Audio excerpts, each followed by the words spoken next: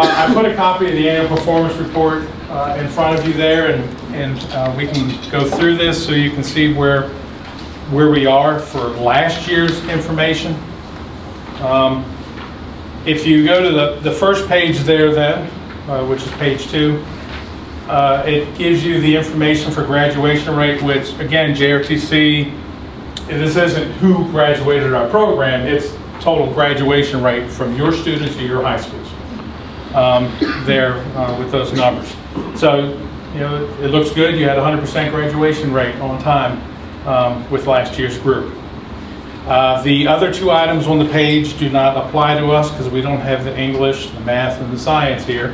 So those are empty, do not apply to us. If you go to the page 3, we then get to post-program placement. The state wants you to be 93% and above. As you can see, we were 90.38% with it this year. So we are below what they wanted, and we will have to mark that in our local plan and work on that. It's not usual that happens. We usually do very well with that. A couple things we didn't, there's certain students we didn't reach to give us that information. There were about 15 students, I think, that we didn't get a hold of, didn't get back to us for that information. Whether they would have given us all good numbers and the percentage would have been diluted and moved up, or were they still out of work and out of school also, who knows. But with this year, when we had to do this in April and May and June, when we were working on these numbers, mainly May and June, because it came out late April, I think, we had certain students because of COVID that had lost their jobs, and when you ask, are you employed, and they say no, you know, you have to mark them down as no. Are you in school? Well, they still would have been in school if they were, even though they would have been virtual. So we did lose in that percentage. That is one of the things we have to work on. The next line down, program completed response rate, we always get past the 75. We're normally up in the 90s or close to 90, but again, this year was very difficult, and it gets more difficult to get students to get back to us about that. But we did make that one. The next one down is another one, as for those of you who have been on the board for a while, you know we never make this. Well, this one actually we did, this part of it. They changed things this year. There were 2 non-traditional categories before. One of them was the number of students we have coming into our classes, and another one was the completers of the classes. Well, they eliminated that first one, and this is completers. And again, these are students that would have completed 2 levels of the program. Not that they were considered our JRTC completers. We require them to finish the 3 levels of the program to be a JRTC completer. But in the state's eyes, they're a completer if they finish the 2 sequence. All right, so if someone finished Culinary Arts 1 and didn't take Culinary Arts 2, they're considered a complete. So some of the numbers we get benefit from and some we get hurt from because whether they're the non-traditional or not. But we were at a 12.28% and the state wants us to be 28%. Again, we always encourage students to take the courses they want, and we encourage the non-traditional. And when they mean non-traditional, that means it's a trade where it's less than 25% of those individuals in that. So that would be the females in welding, the males in nurse aid program, and so forth. But that would be our completers that we had that finished the program. We had 7 out of 57 that were considered completers. If we go to the next page, page 4, it talks about the attained recognized post-secondary credentials. And this whole area here, as you can read down, you can see what the baseline target is on the right-hand side, and in the middle where we were. We did very well with all those targets for all CTE completers and then also for the special populations completers. So we're in good shape with all of that. Then the next page, page 5, at the top there is talking about the work-based learning, and we were fine with that. They want 10%, and we were at 14.06% for all completers and 15.63% for the special populations completers. And then the technical skill attainment, doing 80% of the competencies and being able to do all that. And we were fine with that, with 100% this year. And then the very last page there on the back, it just gives you everything on one sheet of paper so you can see what we did and did not meet. And you can see the 2 things that were not met that we will put into our plan and put plans for working on that.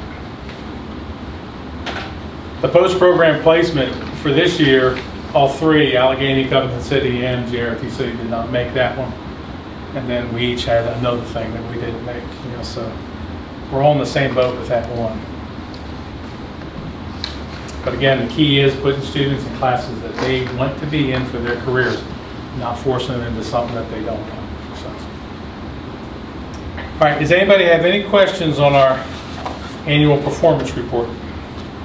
I have a question, so for the non-traditional program concentration, what is being done to try to help students figure out where they want to be as far as a career, and could this be an avenue for them?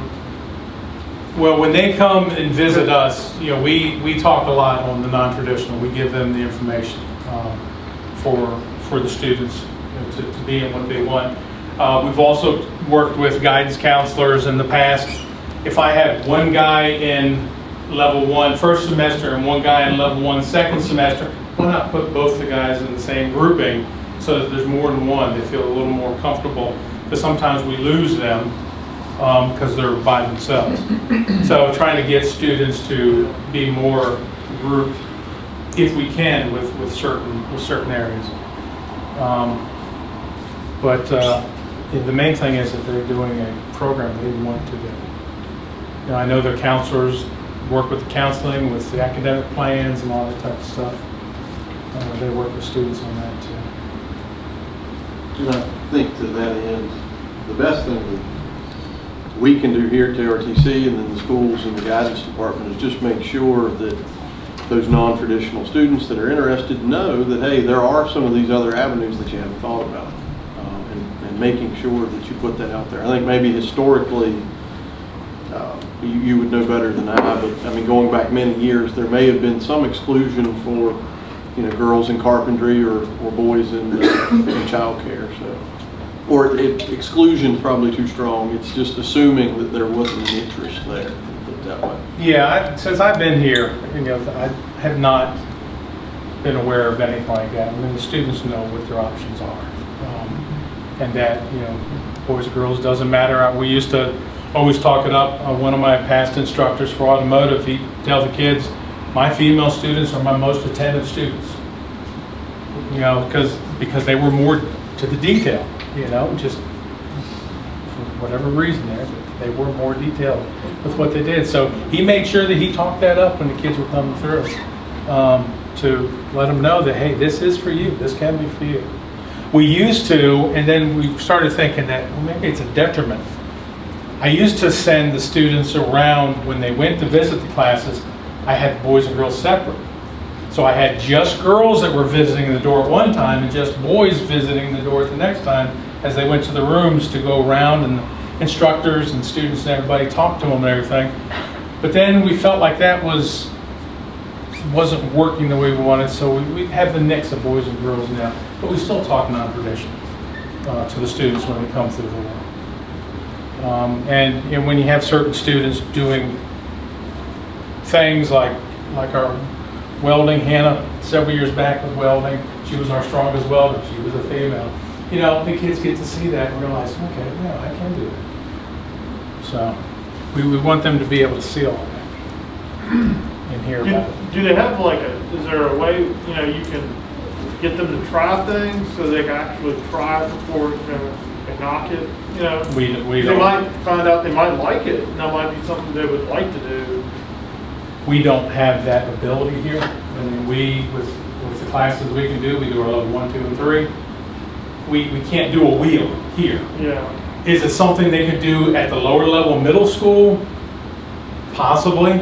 I don't really know fully what they do at those levels to work students through different things. But yeah, those possibilities are definitely there to get a 9-week or 6-week or whatever feel of something. Yeah. Now, obviously, they couldn't do welding there, but they do make these virtual welders, which we don't have because we want to do the real thing here. But for a younger kid, they could work with it if someone knew how to teach them to do that at that lower level. But for us, you know, we've got one person per program, and they're maxed out with what they can do with the courses that we do have. So we don't have the opportunity to throw that extra in there. We do. At Allegheny, we have the ag class, which is very similar to that and offers welding, some carpentry, as well as all the other ag-related things. Do all the students go through it, or is it just something? No, but those students that are interested can definitely take that. And it's like the wheel. I mean, when I was in 8th grade at Clifton Middle School, we had a technology wheel where you did a little bit of those things. And I think this is something that Melinda has talked about as well, that she would like to see more of that in the middle school and lower grades. And I completely agree. I just don't. I agree with Mr. Spangler that the instructors here don't really have the time to host that type of thing. But I it think would it's a be good idea. Then the middle school could be a catalyst to doing this wheel and getting people hands-on so they can see what it's like before they really make a career choice. Yeah. Focusing on one area. the problem is some of those kids. Try it, you know. So the problem is a lot of these things are maybe a little dangerous for some kids. Oh, yeah. So you have to find certain things, like you definitely don't want a middle school kid working with a table saw or that type of thing. So that Yeah, there are and some the welders that and have age issues. I think even the welders, I think they're like 16. 16 is what we shoot for.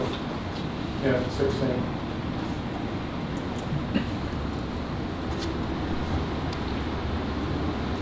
Any other questions? I think it was a good report overall myself. It was good. You know, one kid can knock you 5%. Oh, yeah. Throw you under the bus. So it's, Yeah, the smaller your numbers, the more Yeah. one person makes a difference. Exactly. And as the merger comes and the students are a larger number, you know, these courses for a wheel or whatever at the middle school level, you know, you have to see what is available, what would be good to do, what would be available to them. I think in a consolidated division, it would be easier to implement something at the middle school level because you only have to do it once instead of twice. So I think we can look forward to that. Any other questions, comments? One item only because it seemed to be getting a lot of traction on social media. Hear me out before you before you gasp. A division in Virginia, not an immediate neighbor of ours, I can't remember exactly who, shared a signing ceremony that they did for job placement, that sort of thing, and there seemed to be a lot of local folks here that thought that was a wonderful idea. And of course, it's not a novel idea. It's something I'm sure we've either thought about or even tried to do before. But have we had any? I think a lot of times those sort of things sort of organically come from the instructors and that sort of thing. Have we had any motivation or ability there? We haven't done that before. I mean, we've recognized students for different things, but we have not done something like that. I did also get that. It was sent to me, and I sent it to the instructors and sent it out and asked, do you have anybody that we would look at doing this with? And I know, I think in your email you had asked, this is something between all three of us, getting together for having a day for certain ones for certain programs, which is fine, to do it standalone or do it as a group, whatever would work. So if we have students that are in that line, because we do have a lot that go straight to the workforce, or they go to what used to be called National Auto Diesel, and all that. We have students that go to different places that we can do something like that for. Good to hear that there was conversation about that, because like I said, I think there was a lot of positive community reaction just in our area And it should be, if something like that can be done, I mean, it should be it's a good way to spotlight what's being done here and the opportunities the students have. But then it's also good for the kids themselves. Yeah, recognize that. Absolutely. I mean, they worked hard to get here, and they're going to a $75,000 paying job straight out of high school or whatever it might be. You know, so it might catch people's attention to say, hey, you know, why am I not doing that? I remember doing a tour of the welding office, and there was a check of one of the young persons that left here, and his first paycheck was just $4,500 for a week's pay. Great. That wasn't a month pay, that was a week's pay that he had gotten. What field was that in? Welding. I mean, he had the skills. He took every extra thing he could do at night. He did a little bit extra, I believe, at Hobart Welding School. I think it was a 6-week stint to fine-tune one thing he couldn't finish here, and that was it. That was it. So He's yeah. also a student the year that our group won the national championship in team welding too. So, you know, He had a fabrication team, but he chose to just work on his skills and not be part of that team that year. So yeah, no, we get plenty of talent in all of our programs. You know, I mean, but you know, definitely welding we hear about a lot too. and he also comes back and does or has, I don't know what He did a couple years ago. He did some things with the kids. Roanoke Steamfitters Union and Yeah. So yeah, I mean that's. So what exactly, Mr. Arritt, were you, like, can you describe what it is that they're doing with the signing? Basically, the same sort of signing ceremony you see college or high school athletes when they sign on with a certain program. But it was basically that, just with I want to say in the article I read, it was about one particular student who, but I mean just even groups of students. Basically, the students sign on with an employer, like, hey, I'm graduating. The employer, the student, the student's parents, family was there, instructors, all of that. Same, again, it was almost a clone of any athletic signing ceremony you've ever seen. So Yeah, that's a pretty good idea. So, as far as I'm concerned, I don't think that would be contentious at all, but I mean, let the board know if there's anything you need from us. If that opportunity comes up, I think we'd all like to see something like that happen. Yeah, because it supports the CTE program here. Like, hey, man, we're producing quality candidates going straight into good jobs. Absolutely.